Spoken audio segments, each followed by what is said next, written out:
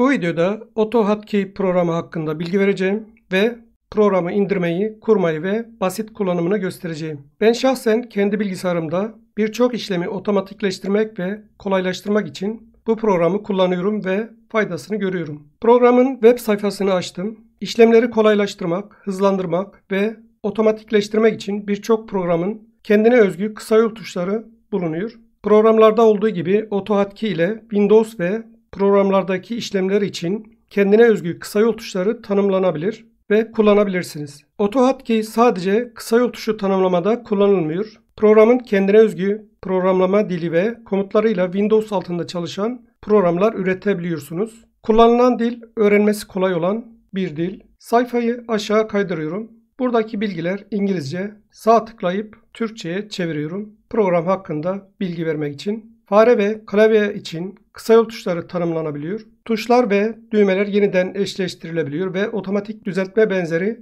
değiştirmeler yapılabiliyor. Ve bu işlemler birkaç satır ve daha kısa sürede yapılabiliyor. Autohotkey nedir? Autohotkey, kullanıcıların form doldurucular, otomatik tıklama, makrolar ve benzeri gibi her türlü görev için küçük ve karmaşık komut dosyalarını kolayca oluşturmasına imkan sağlıyor. Windows için ücretsiz, açık kaynak kodlu bir komut dosyası yazma dili. Bu program benim için iyi mi? Autohotkey'de yeni başlayanlar için öğrenmesi kolay yerleşik komutlar bulunuyor. Deneyimli geliştiriciler ise hızlı prototip oluşturma ve küçük projeler için bu tam teşekküllü programı kullanabiliyor. Neden Autohotkey? Autohotkey size herhangi bir masaüstü görevini otomatikleştirme özgürlüğü veriyor. Program küçük, hızlı ve kullanıma hazır. En iyi özelliği ise ücretsiz olması ve açık kaynak kodlu olması. Autohotkey programını kullanmak için kurulum dosyasını indirip kurmak gerekiyor. Burada ana sayfada kurulum dosyası linkleri bulunuyor. Programın iki ana sürümü bulunuyor. Versiyon 2 ve versiyon 1.1. Eğer programı ilk defa kullanacaksanız versiyon 2.0'ı indirip kurmanızı tavsiye ederim. Eğer elinizde versiyon 1 için kodlar bulunuyorsa bu kodlar versiyon 2 için uygun olmayacağından dolayı versiyon 1'i de kurmanız gerekiyor. Her ikisi indirip kurulabilir. Ancak ben bu videoda versiyon 2'yi indirip kuracağım. Program dosyasını indirmek için link üzerinde tıklıyorum. Bunu masa üstüne kaydedeceğim. İndirme işlemi bitti. Burayı kapatıyorum. Kurulum dosyası burada. Dosya boyutu 2.85 MB. Çok küçük bir dosya. Üzerinde çift tıklayarak kurulumu başlatıyorum. Kurulum klasörü değiştirmiyorum. Buradan install'u tıklıyorum. Bir uyarı çıktı. Burada evet demem gerekiyor. Kurulum tamamlandı. Bu hoş geldin ekranını şimdilik kapatıyorum. Programı kurduğumuza göre nasıl kullanacağını görelim. Autohotkey'de bir script oluşturmak oldukça basit. Bir metin editörü kullanılarak kendi özel scriptimizi yazabilir ve ardından bu script'i çalıştırarak istediğimiz otomasyonu gerçekleştirebiliriz. Bu videoda script yazmak için Windows Not defteri programını kullanacağım. Autohotkey scriptlerini yazmak ve çalıştırmak için gelişmiş editörler de var. Ancak bu videoda onlardan bahsetmeyeceğim. Not defterini açıyorum. Autohotkey ile bir klavye kısayolu oluşturacağım. Kullanacağım klavye kısayolu Ctrl 1 olacak. Kullanıcı Ctrl 1 tuşlarına bastığında bir işlem yapacak. Kodlamaya başlıyorum. Şapka işareti ve 1 yazıyorum. Buradaki şapka işareti Ctrl tuşunu temsil ediyor. Bir de klavyedeki 1 tuşunu. Sonrasında 2 nokta üst üste koyuyorum. Sonra yapılacak işlemi Autohotkey kodlarıyla yazıyorum. Burada send fonksiyonunu kullandık. Fonksiyonun parametresi de merhaba dünya. Bu fonksiyon parametredeki karakterleri klavyeden yazılıyormuş gibi yapıyor. Üstteki satırları siliyorum. İşlem için gerekli olan satır sadece bu. Ne kadar kolay, değil mi? Kodları çalıştırmak için önce bir dosyaya kaydetmeliyiz. Dosya, kaydet tıklıyorum. Masa üstüne dosya adını yazıyorum. Uzantısı AHK olması gerekiyor. Kaydeti tıklıyorum. Autohotkey dosyalarının çalışabilmesi için AHK uzantılı olması gerekiyor. Merhaba AHK dosyasını çift tıklayarak çalıştırıyorum. Program belleğe yüklendi ve bekliyor. Neyi bekliyor? Tanımlanmış klavye kısayoluna basılmasını bekliyor. Yazılan kodlar gereği program Ctrl 1 tuşlarına bastığımızda bir işlem yapacak. Bunun dışında beklemeye devam edecek. Herhangi bir işlem yapmayacak. Kısa yolu denemek için not defterine geçiyorum.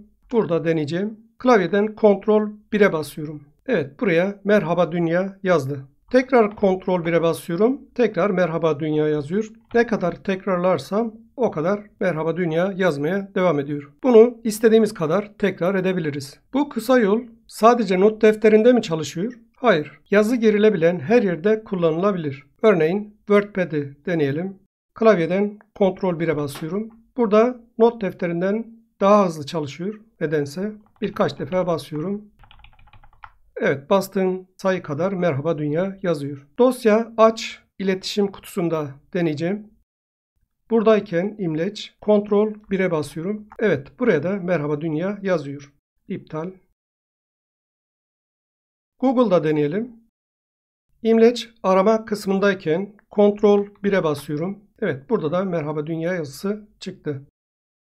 Dikkatli izleyicilerim fark etmiştir. Kodlarda merhaba dünya yazısının yanında ünlem işareti olduğu halde Ctrl 1'e bastığımızda bu ünlem işareti çıkmıyor. Bunun sebebi ünlem işaretinin Autohotkey'de özel bir anlamının olmasıdır. Ünlem işaretini yazdırmanın yöntemi var ama konuyu dağıtmamak için bunu bu videoda göstermeyeceğim. Her şey güzel. Peki bu kısa yolu nasıl iptal edeceğiz? Script yüklendiğinde sistem tepsisinde bir simge beliriyor. Şu an gizli olduğu için gösterilmiyor. Burayı açtığımda burada H simgesi görünüyor. Bunu şöyle buraya taşıyorum. Görünür olsun. Şu anda bellekte yüklü ve çalışan bir Autohotkey dosyası olduğunu gösteriyor. Üzerinde bekleyince hangi dosya olduğunu görebiliyoruz. Simge üzerinde sağ tıkladığımda bir menü açılıyor. Sırasıyla Exit tıklandığında program kapatılıyor. Çalıştırılması için tekrar yüklenmesi gerekir. Pause Script tıklanırsa simge değişiyor. Ve çalışmakta olan bir işlem varsa duraklatılıyor. Örneğin 1'den 1000'e kadar olan bir işlem varsa bu işlem duraklatılıyor. Sonra kaldığı yerden devam ettirilebiliyor. Devam ettirmek için yine menüyü açıyoruz ve üzerinde tıklıyoruz. Üçüncü seçenek Suspend Hotkeys kısa yol tuşlarını askıya alıyor. Yani geçici olarak iptal ediyor. Bunu deneyeceğim. Tıklıyorum. Şimdi burada Ctrl 1'i deneyeceğim. Klavyeden Ctrl 1'e basıyorum. Herhangi bir etki göstermiyor. Çünkü program bellekte çalışıyor ancak işlemler askıya alınmış. Tekrar askıdan kurtarmak için sağ tıklıyorum. Burayı tekrar tıklıyorum. Şimdi deniyorum. Ctrl 1. Evet. Kısa yol çalıştı. Programı sonlandırmak için buradaki menüyü sağ tıklıyorum. Exit'i tıklıyorum. Artık program bellekten atıldı. Aynı zamanda kısa yol tuşları da doğal olarak çalışmayacak. Ctrl 1 tuşlarına basıyorum. Herhangi bir etki göstermiyor. Burayı kapatıyorum. Buradaki yazılanları kaydetmeyeceğim. Script'in çalışması için yeniden yüklenmesi gerekir. Yeniden yüklemek için üzerinde çift tıklıyorum ve belleğe yüklendi, çalışıyor. Eğer çalışan dosyayı tekrar yüklemeye çalışırsak şöyle bir uyarı karşımıza çıkıyor. Bu script bellekte yüklü ve çalışıyor. Eskisinin yerine yenisini yüklemek istiyor musunuz manasında bir mesaj. Evet dersek eskisi bellekten atılıp yenisi yükleniyor. Hayır dersek herhangi bir işlem yapılmıyor. Evet diyorum. Tekrardan yüklenmiş oldu. Kodlamaya devam edeceğim. Buradaki dosyayı not defterinde açıp düzenlemeye devam edebilirim. Ya da burada sağ tıklayıp Edit Script'i tıklayabilirim. Tabi burada hangi programla düzenleyeceğimizi belirtmemiz gerekiyor. Bunu bir defa yapıyoruz. Not defterini seçiyorum. Sonra OK'yi tıklayacağım. Farklı bir program seçmek isterseniz de buradan değiştirebiliyorsunuz. Browse tıklanarak. Şimdilik onu yapmayacağım. OK. Evet, not defteriyle dosya içeriği açıldı. Script bellekte ve şu an çalışır durumda. Autohotkey'de yorum satırı ekleyebiliyoruz. Yorum satırı eklemek için satırın başına noktalı virgül koyuyoruz. Sonra yorumu yazıyoruz. Bu satır program çalışırken dikkate alınmaz. Bir kısa yol tuşu daha tanımlayacağım. Alt C kısa yolunu tanımlayacağım. Bu kısa yol ile hesap makinesi çalıştırılacak. Alt için kullanacağım simge ünlem simgesi olacak. Ünlem simgesi alt tuşunu temsil ediyor. Alt tuşuyla beraber C'ye basılacak. 2 nokta koyuyorum. Bu standart yazmam gereken simgeler. Sonra fonksiyonu gireceğim. Run fonksiyonu bulunuyor. Run ile istenilen programı çalıştırabiliyoruz. Programın ismi Calc, yani hesap makinesi. Dosyayı kaydedip deneyeceğim. Şu anda bellekte eski sürüm yüklü yeni bir sürüm oluşturduk. Yeni sürümü yüklemek için dosya üzerinde çift tıklıyorum. Evet, aynı soru gene geldi. Yeni sürümü belleğe yükleyecek misin diye. Evet diyorum. Şu an belleğe yüklendi. Not defterinde değil, masaüstünü tıklıyorum. Sonra klavyeden Alt C'ye basıyorum. Evet, hesap makinesi çalıştı. Tekrar deniyorum. Alt C. Devam ediyorum. Bir başka örnek. Alt tuşuyla beraber W deneyeceğim. Ünlem işareti W 2 nokta üst üste koydum. Burada bir köşeli parantez açıyorum. Eğer birden fazla işlem yapılacaksa kısa yol ile birlikte bu işlemler her bir satıra ayrı ayrı girilmesi gerekiyor. Birden fazla işlem satırları köşeli parantez içinde olması gerekiyor. İşlemin birisi WordPad'i çalıştıracak. 1 saniye bekleteceğim. Yani WordPad açıldıktan sonra 1 saniye bekleyecek. Daha sonra bir işlem daha yaptıracağım. Buradaki sleep uyuma manasında, yani herhangi bir işlem yapmadan bekle. Buradaki birim de milisaniye cinsinden olduğu için 1 saniye için 1000 yazdım. Sonrasında bir mesaj yazacak. Burada msg box fonksiyonunu kullanacağım. Burada da yine merhaba yazdırıyorum sadece. Sonra köşeli parantezi kapatıyorum. Dosyayı kaydediyorum. Burayı kapatacağım. Önceki çalışan sürüm kaldırılacak. Son halini çalıştırmak için çift tıklıyorum. Belleğe yüklendi. Şimdi deneyelim. Klavyeden Alt ile W'ye basıyorum. Evet, WordPad açıldı. 1 saniye bekleyip ekrana bir mesaj verdi. Merhaba. Kod yazmaya devam ediyorum. Bir başka kısa yol örneği. Ctrl, Shift ve F1 tuşlarına birlikte basılacak. Ctrl için şapka işareti, Shift için artı işareti, F1 için de doğrudan F1 yazıyorum. Sonra 2 nokta üst üste 2 tane. Sonra yapılacak işlemi yazdırıyorum. Run Autohotkey.com. Dosyayı kaydediyorum. Burayı kapatıyorum. Tekrar çalıştırıyorum. Kısa yolu denemek için Ctrl Shift F1'e basıyorum. Ve Google Chrome'da Autohotkey sitesi açıldı.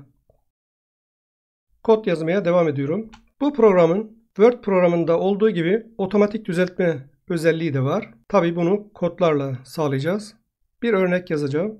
Otomatik düzeltme için önce 2 nokta üst üste koyuyorum. Sonra yazacağımız metni yazıyoruz. Örneğin et yazıyorum. Sonra yine 2 nokta üst üste 2 defa. Daha sonra da et yazıldığında yazılması gereken metni yazıyorum. Dosyayı kaydediyorum. Bunu deneyeceğim. Çift tıklayıp çalıştırıyorum. Buna evet diyorum. WordPad'i açıyorum. WordPad üzerinde deneyeceğim. Burada daha hızlı çalışıyor. Buraya sadece et yazıyorum. Sonra boşluk tuşuna basıyorum. Tekrar deniyorum. Et. Enter'a bassam da oluyor. Bir alt satıra geçiyor. Daha sonra tabii. Bu şekilde istediğim herhangi bir yerde buradaki kısa metni yazıp daha uzun metni oluşturabiliyorum. Bir başka örnek daha oluşturacağım. Otomatik düzeltme ile ilgili. Birçoğumuz maydanoz mu yoksa maydanoz mu yazıldığını karıştırır. Doğrusu şuradaki.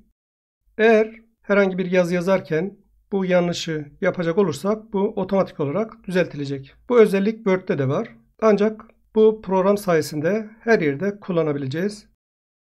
Kaydediyorum. Çalıştırıyorum. WordPad'de deneyeceğim. Önce yanlış yazıyorum. Evet, bir boşluk tuşuna bastığımda otomatik olarak düzeltiliyor. Doğrusunu yazıyor. Bir başka örnek. Eğer sık sık böyle yazılar yazıyorsanız, özellikle resmi kurumlarda bu vardır, sık sık yazılır. Bunları daha kısa birkaç harf yazarak otomatik olarak buna dönüşmesini sağlayabiliriz. Bunu nasıl yapacağız onu göstereceğim. Yine aynı şekilde 2 nokta üstte, sonra kısa halini yazacağız. Ben örnek olarak AAL yazdım. Burada birden fazla satır olduğu için bunu parantez içine almamız gerekiyor. Sonra uzun halini yazıyoruz. Sonra da parantezi kapatıyoruz. Evet, yazılış şekli bu şekilde. Dosyayı kaydediyorum. Burayı kapatıp tekrar çalıştırıyorum. Burada deneyeceğim. AAL yazıyorum. Bir boşluk yazıyorum. Evet, buradaki metin buraya yazılmış oldu. Buradaki işlemleri herhangi bir metin editöründe rahatlıkla kullanabilirsiniz. Bu kısa yollar ya da buradaki otomatik düzeltmeler programa özgü değildir. her yerde kullanılabilir. Autohotkey sadece kısayol oluşturma ve otomatik düzeltme için mi kullanılıyor? Hayır. Autohotkey ile program da yazılabiliyor. Basit küçük bir program örneği göstereceğim. Kodları önceden yazdım. Buraya yapıştırıyorum. Burada bir form oluşturuluyor. Forma bazı kontroller ekleniyor. Kaydedip çalıştıracağım. Dosyayı çift tıklıyorum. Evet, bir form oluştu. Burada metin kutusu bulunuyor. Burada da bir buton. Bu tabii çok basit bir program. Burayı silip Ctrl 1'e basıyorum. Evet, burada da kısa yol çalışıyor. et yazıyorum. Buradaki otomatik düzeltme burada gerçekleşiyor. Programı kapatıyorum. Tabii sadece formu kapatmış oldum. Program bellekte çalışıyor. Buradan sağ tıklayıp exit tıklamamız gerekiyor tamamen çıkmak için. Evet, bu program için göstereceklerim bu kadar. Sonraki videolarda buluşmak üzere. Hoşça kalın.